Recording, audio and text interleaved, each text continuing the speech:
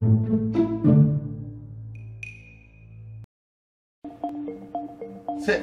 I would just eat until I'm dead, probably.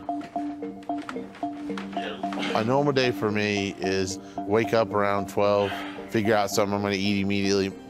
TV, video games, bed. It's not a lot of activity. It's hot in Georgia. And all my clothing is restricting and tight. So I just sitting there naked, free as can be, and no one bothers me, door shut, we're good. I'm just safe, and video games are where I escape.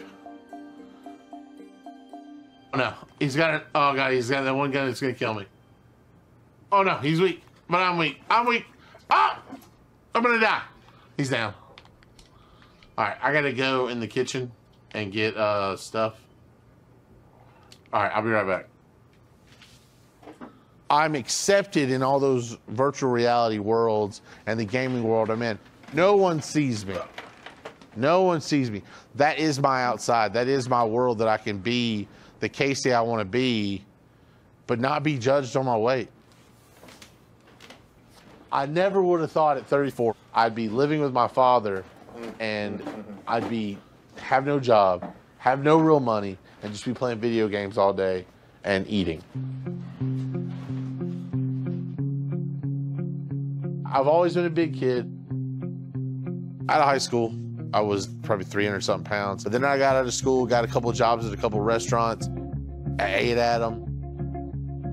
I was probably around 500 pounds then, and it was just getting too difficult to work, so I quit my job. My mom said, to live in this house, you have to have a job. So she kicked me out, and the only place I had left to go was my father's. So I went there. Basically, his one thing that made me happy was food. So we just ate like kings, but like in the worst way. Pizzas, chicken, Japanese food, takeout. I mean, me and my dad would get hibachi delivered, sushi by the barrel. I mean, just anything you wanted to eat, we were getting.